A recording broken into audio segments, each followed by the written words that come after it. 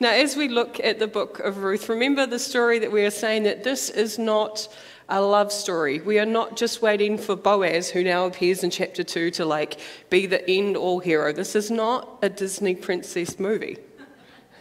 This is about ongoing and multiple redeeming relationships that happen. And last week we talked a little bit about Naomi or Mara being bitter, and the gift of Ruth, and the gift of Jesus to us, where it thinks that we have nothing in our hands. We actually have this relationship with Jesus who came for us.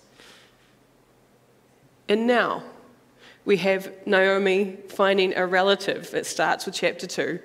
There is a man who's standing there, and his name is Boaz. And this is just a FYI, if you've forgotten, if you're reading the book of Ruth. Just, here's a guy called Boaz, he's from the right family. And Naomi needs food. She's come back into a land where she has no husband, and there's some processes going on that Ruth knows that she can go and glean in the fields. It's going to be important. And she says, let me, the younger one, the one who can still bend with her knees and back, go and pick up the leftover grain in anyone's fields that I find favour. So Naomi encourages her and says, go ahead, my daughter. And it just happens to turn out, coincidence, that it was Boaz from the same tribe as Naomi's husband. Oh, look at that. I wonder how that happened. And so while there was a soap opera cliff moment, dum, dum, dum, is Naomi going to return and her daughter's going to go with her? There are also these moments of God's provision where it's not a coincidence and it's not a happenstance, and Ruth doesn't just happen to turn up into Boaz's fields. This is God. So if you remember from the worldview of the time, 1, God is always in control. And 2, God is always speaking about how he will keep his covenant promises, which means that he will care for those who are widowed and orphaned, and those who are sojourning, those who are refugees or yet to find home and community. This is not a fickleness of circumstance, like every time I put out the washing it rains. This is God moving his hand to be at work for the least of these. And then we meet Boaz, who seems to be the most of these. Boaz, it seems, is the good guy in the story, because this story too is a microcosm. That is a smaller story of what's happening in Israel. So we had Naomi, who struggled but is honest with her faith. We have Boaz, who stands tall and has been in his faith forever and ever and ever, it seems. And we know this. We know that the author is trying to tell us that Boaz is a good guy because it's how he speaks. In verse 4, just then Boaz arrived from Bethlehem and greeted his harvest, "The Lord be with you." I can't do it as cheesy as that American accent. Because this is a story of a small family, but it's also the story of a nation. It's the biggest story of God's people, in this case, some who are faithful. And it's the biggest story is God's providence. Boaz says, "The Lord be with you." And they answer, "The Lord bless you." This interaction is a first clue that Boaz is in some good standing in the land, but also in good standing with God, how he speaks to the people around him. And then the next clue is this, that Boaz turns to his harvesters and he asks in verse 5, who does that woman belong to? Boaz is a good guy. He knows who his neighbors are. He knows that this woman isn't from this town. And he knows that she's not a neighbor, but not in a bad way. Like when someone new moves in and you kind of put your head over the fence and you're like, oh yeah, they've got a TV. Have they got a spa? Have they got Sky?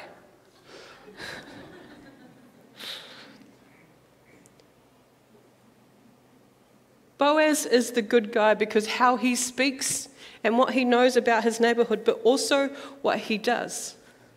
He knew enough of his neighbors to know that Ruth was different. And it goes on to say that this is Ruth the Moabitess 4 times in this chapter, Ruth is described as the other. And every time Boaz still welcomes her in and gives her the same rights to glean as he would any other woman of Israel. This is the worldview of Boaz too, that everything starts and finishes with God, and there is power in these covenant promises. And one of these covenant promises were that Israelites were supposed to keep the law. And here we go, guys, because I'm super excited about gleaning laws. I really love history, so here we go. I love it. I love it. In Leviticus 19 and 9 and 10, it says, when you reap the harvest of your land, you shall not reap the first field right up to the edge, nor shall you gather the gleanings after your harvest. And you should not strip your vineyard bare, neither should you gather the fallen grapes of your vineyard. You shall leave them for the poor and for the sojourner, because I am the Lord. And then Deuteronomy 24, 19 to 21. When you reap the harvest in your field and forget a sheaf in the field, you shall not go back to it. It shall be for the sojourner, the fatherless and the widow, that the Lord may bless you in all the work of your hands. And when you beat your olive trees, you do not go over them again, for it will be for the sojourner, the fatherless and the widow. And when you gather the grapes of your vineyard, you should not strip it afterwards, for it should be for the sojourner, the fatherless, and the widow. These laws found in Leviticus and Deuteronomy are commandments for the people of Israel spoken by the prophet Moses. They are commandments, not afterthoughts. Not, well, if I've collected enough for my harvest this year and my family's got enough, then I'll do this. They are commandments. And the summarized version of these obligations are this. They were to leave the margins of their fields unharvested. They were not to pick up any produce that fell on the ground during the course of harvesting. And they were only to harvest their produce just once. So to benefit the sojourner, the widow, and the fatherless. So to benefit those without resources, those without financial resources, those without inheritance or land resources, those without strength like Naomi, or those who are left without kith and kin.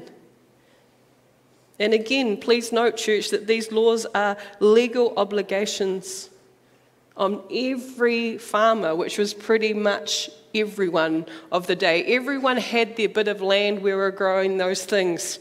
Now, in Christmas time, I am going to Tonga, and I can't wait, 1, because it's going to be warm, but 2, Sione's family has land, and there are mangoes, and there are pawpaws, and there are watermelons, and there are, pineapples. And I'm not going to pay $11 a kilo for it. And like Tonga is now, so the land of Israel was there. Everyone had a bit of family land that were going. And so everyone in the whole place was required not to go up to the edges, not to strip everything off. They were open to their land and their fields and their vineyards, their plum trees if they had them, cherries, their pawpaws, so to speak. But why? Well, these are ultimate because I said so, says God. I am your Lord. Now, unlike the authority move that my parents called, I don't want to go to bed. Well, I told you so. Why? Because I said so. You know? This is because I said so in the nicest of ways. This was a remembering law where God has said, I am reminding the people of Israel that I have led them out of economic oppression in Egypt, and I have given them a place to thrive, and I was the one that provided from the desert. The people gleaned from my goodness of quail and manna that I provided for you. And so in the many long years that I provided for you, this is now your turn to provide for one another. These gleaning laws reminded the people of Israel that one God was their provision, and that of an action of their obedience to a God that loved them. The gleaning laws were a reminder that there was obedience required to a God who loved them, not just to receive the love and do nothing with it, but to do something with it. 3, in these gleaning laws, you notice that the people are not absent from each other. There are owners of fields and workers of fields and farmers and farm daughters and the sons out at the same time as those of the community who come in to glean, and they worked together. A community worked together for the good of sustaining itself. And then the last one, that work is something good for everyone's soul. Whether you're retried, or whether you're still working, whatever you do with your hands is goodness. There is only so much you can sit at home and do nothing. And whether your work is your garden, or whether your work is that thing you do for money, whether your work is praying for this church, or whether your work is being in this church, and thank you for all the people that do all of those things, working brings purpose. And so we have this gleaning laws that remembers that God is provision, and that we need to be obedient, and that we can't be distant from each other, and for us to work in some way or another is good. And Boaz knew these laws. This is why he opened his field up, probably to more than Ruth, but because Ruth is the character, this is the one we get to hear about. And the good guy Boaz offers more than the usual gleaning laws, more than just the scraps on the side of the field. He says, come and eat with me, come and drink with my fellow workers, and guys, by the way, just drop some extra stuff for her and don't worry about it, it's cool. And he does this because he says, I've heard for everything that you've done for your mother-in-law. I know how you've cared for her since she's been dead, and I know how you've come in to live with the people who are not your people. And then he says this, may the Lord repay you for what you have done. And may you be richly rewarded by the Lord, the God of Israel, under whose wings you have come to take refuge. Boaz is reminding Ruth that God is the source of their provision. And so Boaz invites her to eat and dine, and there is no hint of love going on, but faithful obedience of Boaz and God's provision for Ruth. Ruth is given protection and food, and Boaz encourages her harvesters to be a little bit droppy. And as she comes home, Naomi, though she calls herself bitter, she is the only one that calls herself that. In the book, she is always called Naomi, apart from when she talks of herself. It's not left empty. She has Ruth, and she has Ruth who is a harvest beyond measure. And of course, she has God. And Naomi, in her surprise, says, where did you glean today? And where did you work? And blessed be the man that you worked for. And it's Boaz, of course it is, because this is God's provision. May the Lord bless him, Naomi says, which is interesting because she's not herself feeling the blessing of the Lord, but still she knows how the system works, that God is the one who provides. For he has not stopped showing the kindness. And then Ruth adds this extra bit, like he says, stay with me, little sister, until the harvest is finished, which is about 3 months worth of work. This is 3 months of Boaz losing out on more than just the grains in the corner of his fields. This is a long-term economic loss for him, and he thinks nothing of it. For this is what his service to God is. And it wasn't just a one-off service. It wasn't like 10% of the tithe after tax before earnings and savings. This is something that he did with generosity out of his obedience to God, because he knows that God has provided for not just a day or a week or 1 month, but 3 months. And even though she's not kith or kin, remember 4 times we've read that she was a Moabitess, because we all know it's easy to take care of you or yours. But remembering that Boaz is a picture of Israel. Israel is blessed to be a blessing and blessed to honor God and blessed to honor and care for other people. And if the characters of Ruth tell this larger story, and they are a worthwhile example to us, what can we learn from it, church? I think we can learn to know our neighbours enough to know who is new. That is, for those who walk in this door, but for literally our neighbours as they move into our neighbourhoods. As more and more Aucklanders move up, we're sorry. But to welcome in.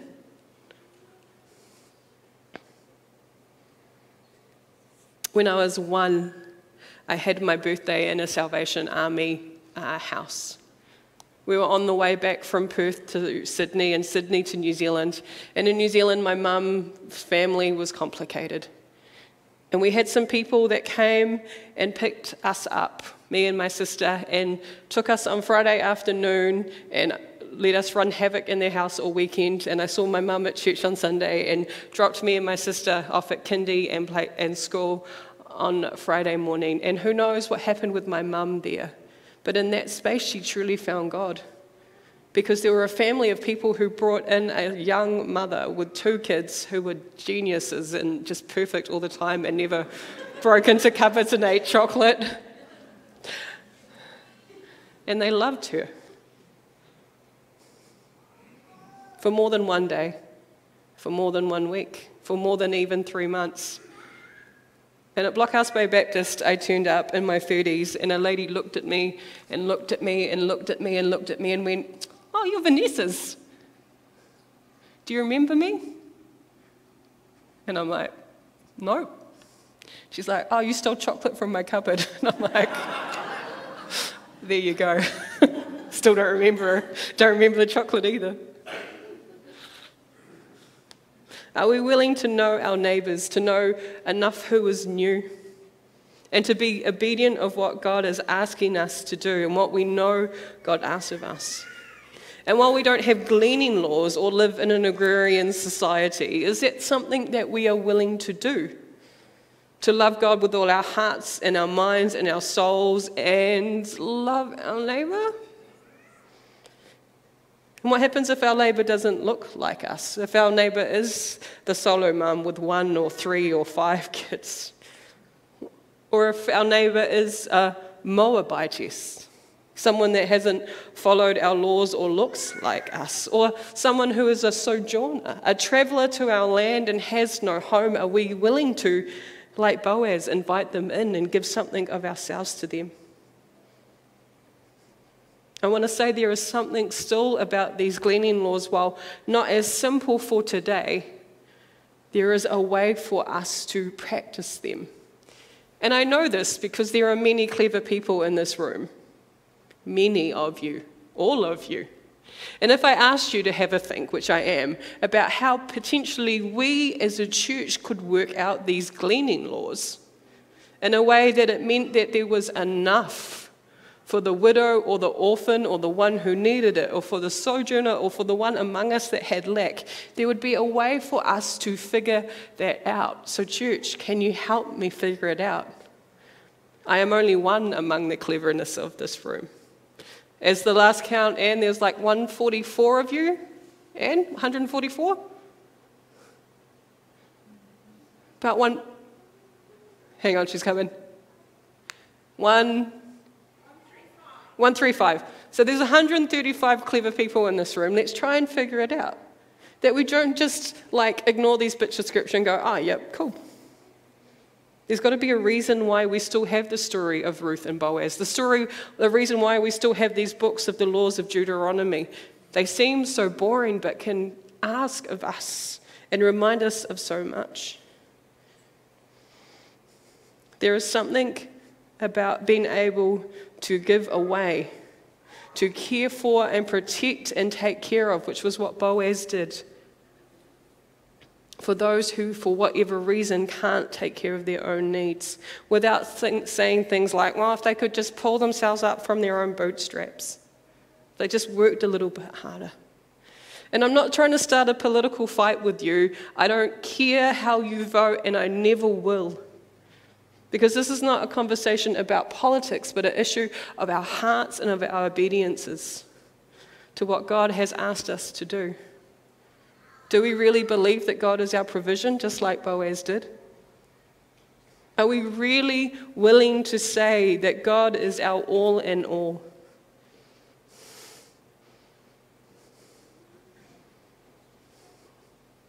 This is a struggle that I have constantly. I have grown up not in the easiest of circumstances, but I always had food. And I went to good schools that encouraged me, and I've been employed by good churches who've paid me well, and I live in a very comfortable house. And what do I do with these blessings when I don't live in my agrarian society? Yes, sure, come and take 1/10 of my taro plants, please.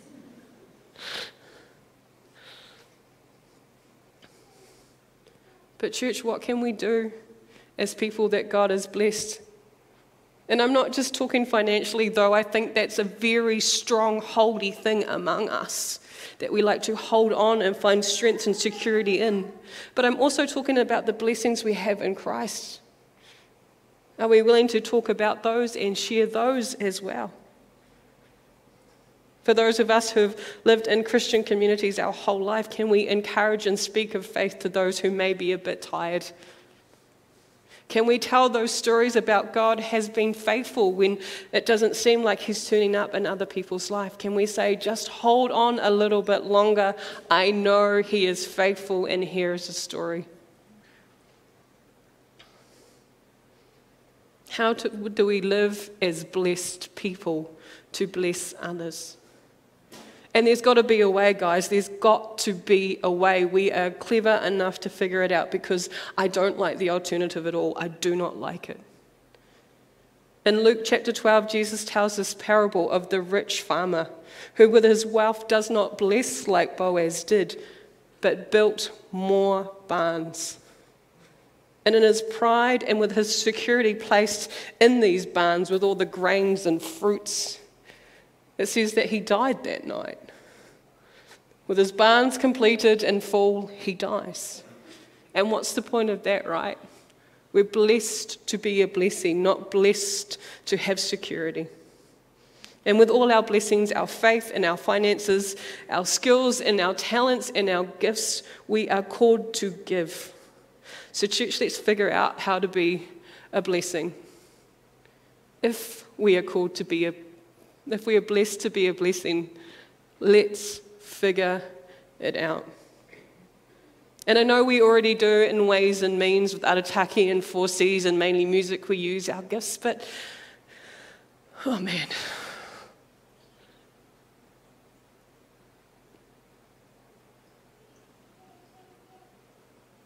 I can only dream of what we could be. And perhaps, church, we can be Boazes as a church together, but also as individuals in non-agrarian cultures. Now, if you do happen to have a field, open it up. Gleaning laws are all the rage in Europe, in England, in America at the moment. Farmers are like, yep, we're going to do this gleaning law things.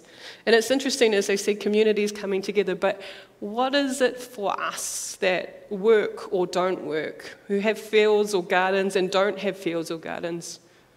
What is it for our bank accounts or our skills or potentially, I think, our time that we could give away, that we might be a blessing as so we are blessed? So church, the story of Ruth is more than a love story. It is more than just waiting for the man to arrive and fix everything. But there is goodness in Boaz that we can pay attention to. And it is this goodness and these acts of obedience that are part of the bigger story. So let's be Boaz. As we are blessed, let's be a blessing. God, in your word, there is this first point, which it is you always first. It is you that created the heavens and the earth. It is you that led the captives out of Israel and freed them. It is you who put them in the land of the milk and honey. It is you, Jesus, who stepped out in heaven and welcomed us in and forgave our sins as family. It is you, Jesus, who we wait to see returning. It is you, Jesus, who we will see face to face one day, and we will be welcomed home. And in all these movements, you, God, provide for us, and you give us all we need. And we are called to be obedient because of all that you have provided, because all that you have given. You ask simply of obedience. God, with our strength and our skill, with our finance and with our time and all the blessings that we have, how can we bless others? May your Holy Spirit enliven us and give us thoughts and ideas, spark conversation, and even challenge us where we are hoarding your blessings, where we are hoarding the gifts of you, when we are taking what you have given us and putting it in our own pockets. May we be challenged there as well. That like the people of Israel and like Boaz, we may be a blessing to others, knowing that you will give us enough, for you are our provider. Amen. Blessed people, God's chosen, welcomed into family and given provision of life everlasting and fellowship with God himself through Jesus' Son. Walk with full pockets and full hearts, knowing God's provision for you, God's love for you, God's grace for you. Walk with full pockets, knowing that it's time to spend them too. To spend the blessing that God has given you, your time, your energy, your will, your gifts, your talents, your money, your table, your taro plants. Knowing God is faithful to provide more than you need.